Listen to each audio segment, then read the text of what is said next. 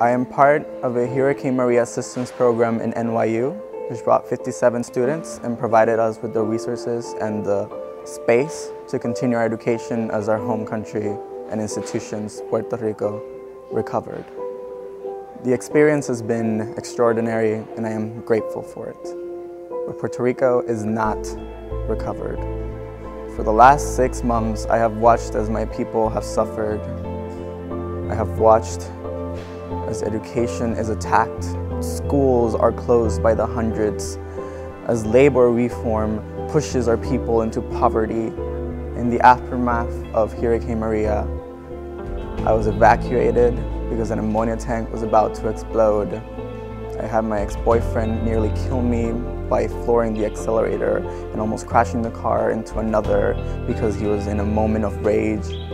I had my mother in the hospital.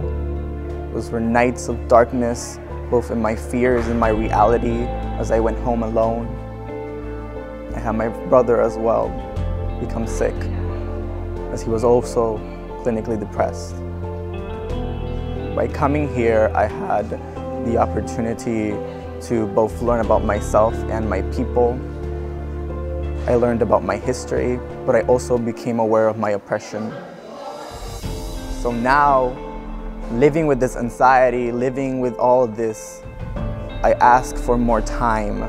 I ask for the ability to continue growing, but also the ability to conceptualize a world where I can actually live. And for that, I need more time. I ask that NYU extend the program for at least another semester because the reality is dire in Puerto Rico. And whether the government or the US wants to say it or not, our people are suffering, our people don't see a future, our people are tired and they're overwhelmed and they're exhausted. Fighting is the norm and we do not see a way out. And I need that time to find my way out.